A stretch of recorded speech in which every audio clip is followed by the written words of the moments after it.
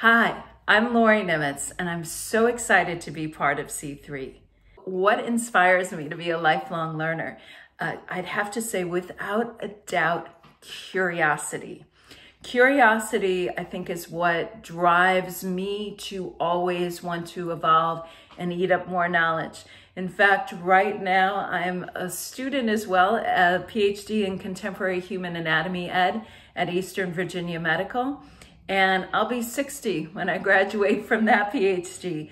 But I'm always wanting to learn more, think more of how we can apply these things, communicate better, and move better, all of that.